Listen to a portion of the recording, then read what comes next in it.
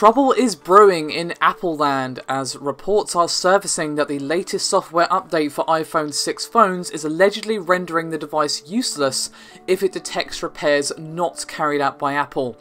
So, if any number of things go wrong with your phone, like you drop your phone, you smash your screen, I myself have got a smashed screen, plenty of people I know have got a smashed screen, you might take it to a local repair person to get that fixed because, well, it might be easier, it might be cheaper, it might be both.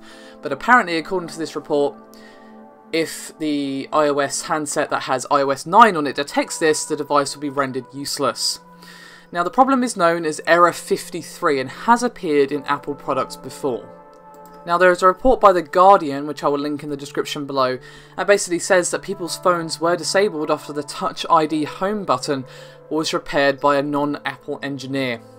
And this issue, as I said earlier, only appears to come up once the device has been updated to the latest OS, which of course is iOS 9.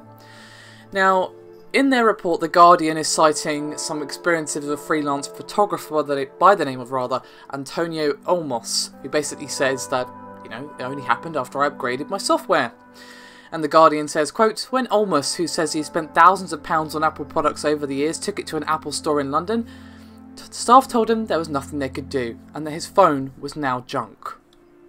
And in that case, he had to pay £270 for a replacement and was understandably quite annoyed and angry about this. And he said, quotes, the whole thing is extraordinary. How can a company deliberately make their own products useless with an upgrade and not warn their own customers about it?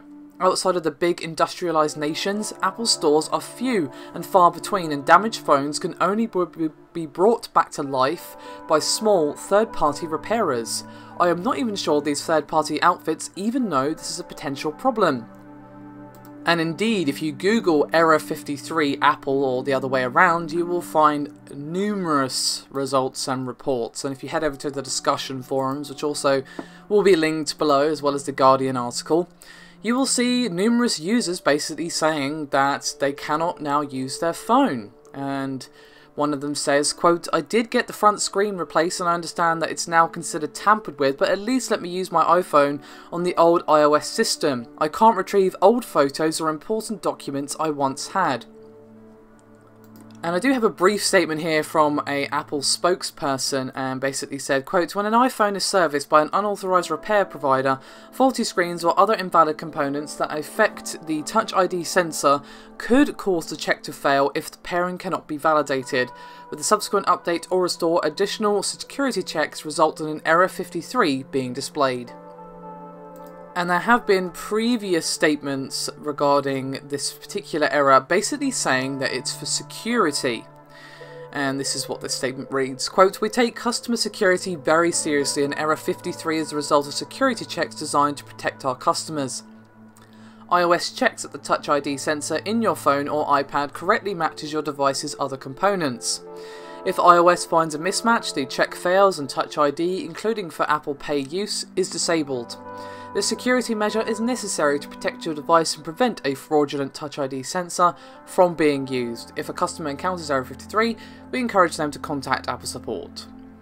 Now, while that sounds reasonable, the real issues begin when you cannot just use a previous version. Say you have this happen. You try to naturally restore or update the software, perhaps send it back to a previous version, an old version of iOS or before this update happened or blah de blah de blah.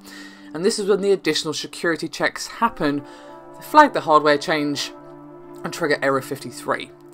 And there are several reports on the Apple support forums, which again will be linked in the description below, so there's going to be 3 links below, and basically saying that their devices get stuck in a boot loop. I don't see the logic of Apple refusing to let the phone continue working minus the Touch ID. Just have it as a previous older version or something like that. Still use this very expensive device that they have paid for or maybe still paying for if they're on contract.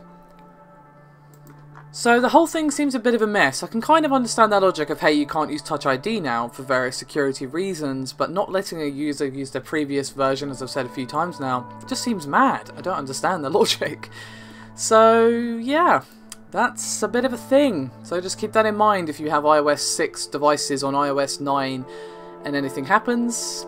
just be cautious and perhaps send it to Apple for repairs until a resolution is reached, that's assuming if one is ever reached. So, yeah, just be careful. Thanks for watching, guys. I'll see you next time.